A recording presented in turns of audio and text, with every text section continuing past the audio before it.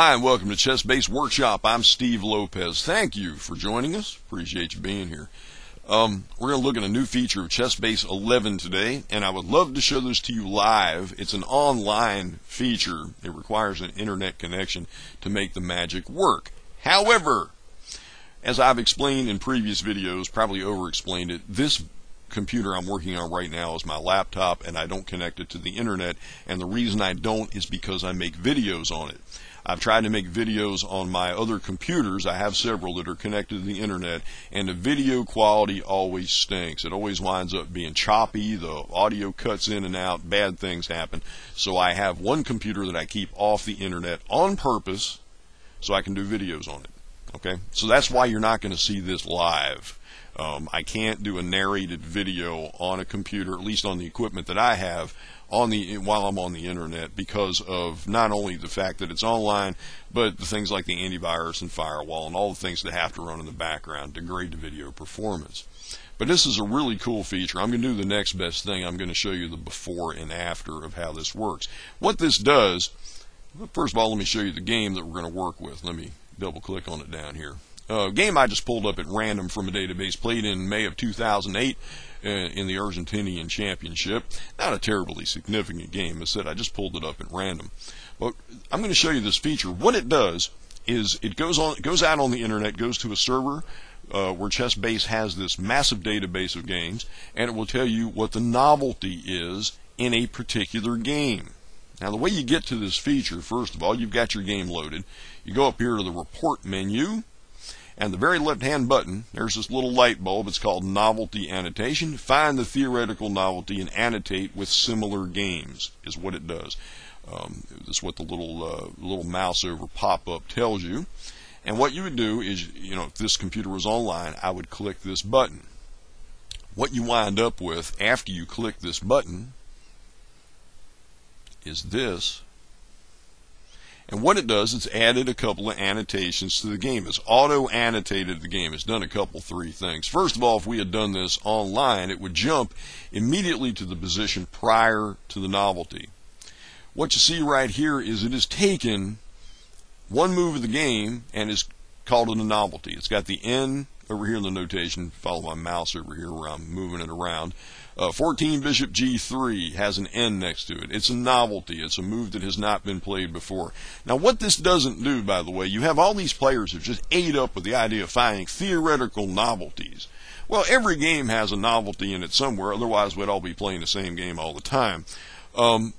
Is the novelty good or bad? Well, time will tell. This does not judge. This feature does not say this was a good novelty or a bad novelty.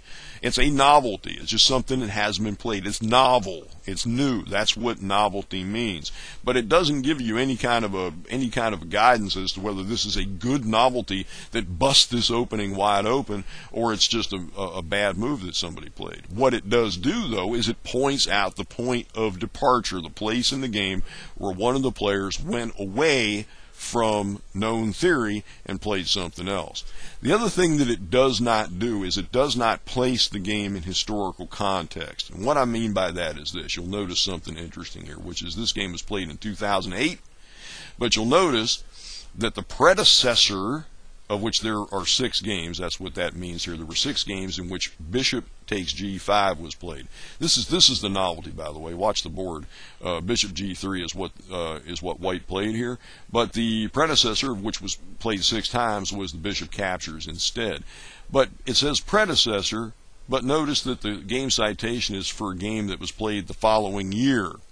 What this does not do is it does not go back and look for games prior to 2008 when it pulls up predecessor games. It just means that this is, at this point in the game, at King F8, what's normally been played here 6 times. I'm sure there are other moves as well, but the one that's been played the most is bishop takes g5. So it's showing you this is what's normally played in this position, But in your game, this is the novelty. This is the move that's different. This is where white went into uncharted territory with this move. So you could actually go back and pull up a game from, let's say, the 1920s and run this feature on it, and it's going to show you predecessor games from the last couple of years. It doesn't do it in a historical context. It just shows you one player has departed and gone someplace different.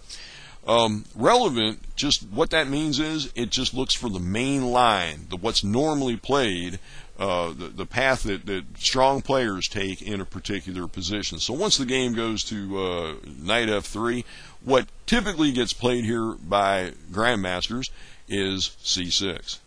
And what it'll do is it'll give you a complete game citation, and I do mean complete. After relevant, it'll give you the whole game. You can just play through the whole Megillah, move by move by move, and when you get to the end, it gives you the names of the players, it gives you their ratings, it gives you the tournament, the year, and if it came out of a ChessBase publication, that's in there as well. This game can be found in ChessBase magazine number 129 and gives you the result that white won.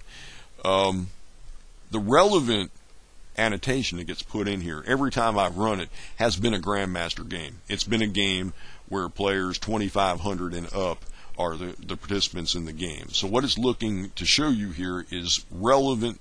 The relevant annotation is grandmaster play.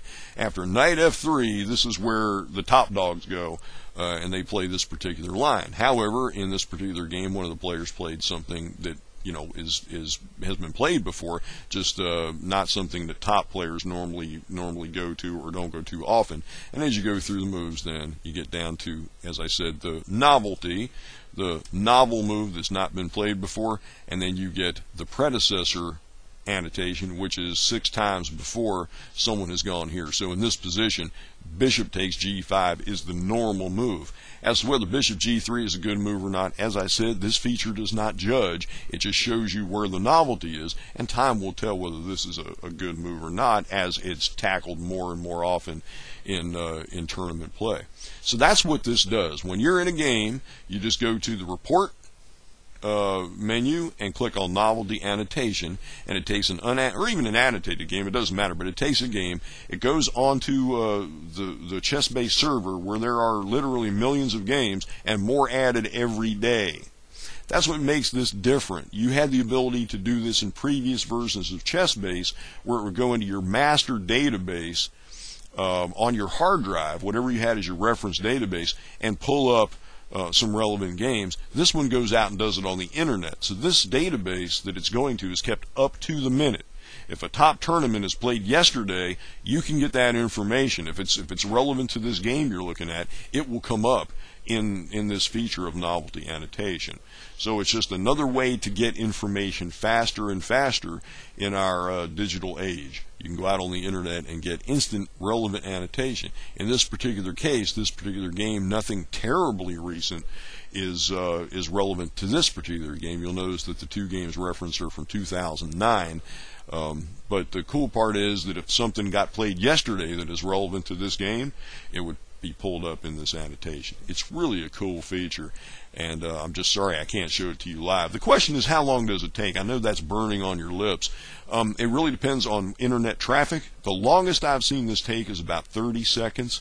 Normally, if you don't have tons and tons of people online hitting on the ChessBase server all at once, this happens dang near instantaneously. When you click on this button, Novelty Annotation, you will get a little pop-up in the middle of the screen. It tells you it's connecting to the server, and depending on server traffic, that just depends on how long that pop-up will stay there. As soon as that pop-up disappears, bang, you get your information.